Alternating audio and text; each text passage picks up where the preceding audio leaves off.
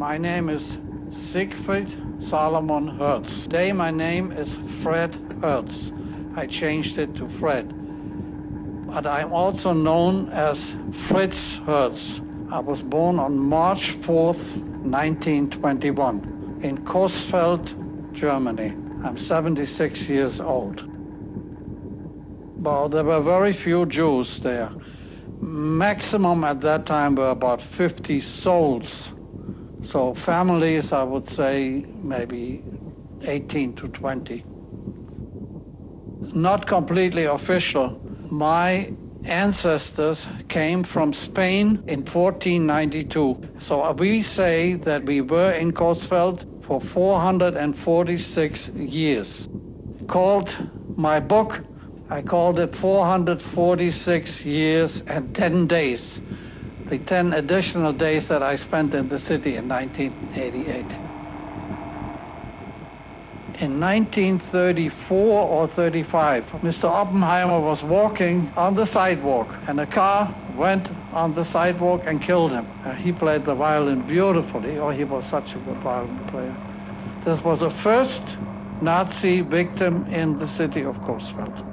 Now, in the news, we heard about the Kristallnacht, what had happened. Grandmother's birthday was on the 9th of November. So every 9th of November, my parents were in Hanover, where she lived. And this time, in 1938, they weren't there either. And that was the reason that I was not in Germany, because they went to Hanover and I went back to Holland. They had really wrecked everything in the house in the Kristallnacht. There was not a piece standing anymore. And my father had in his office, he had a big portraits of my grandparents. They had cut out the eyes. It looked terrible. Mr. Heinrich Stange, who was an official at the German railroad, he had a pistol permit, and he came with me, and they said, this time we are not going to leave without Mr. Hertz taking him to the concentration camp.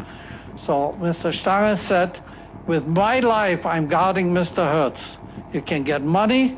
They got money, about 1,500 marks that time, but they did not take my father. He stayed with us for 24 hours in the chair, like you're sitting here in the chair. He stayed with his loaded pistol till they left. I arranged for my parents to leave Germany. I called them up on August the 26th. I called them up, you have to get out of Germany. Leave everything. You cannot, you just have to flee. I reached Rhodos. We stayed the night in Rhodos. And we checked in at a very famous hotel, Albergo de la Rosa. And I asked the guy at the desk, we have to leave the next morning at 6 o'clock. They shouldn't forget to wake me up. She said, wait a moment, I don't speak German.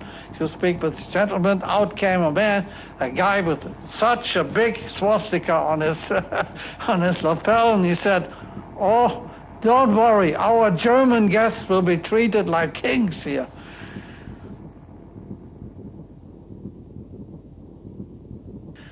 It's very hard. I treasure my children very much and my grandchildren. And I hope that they will have a better life than I ever had.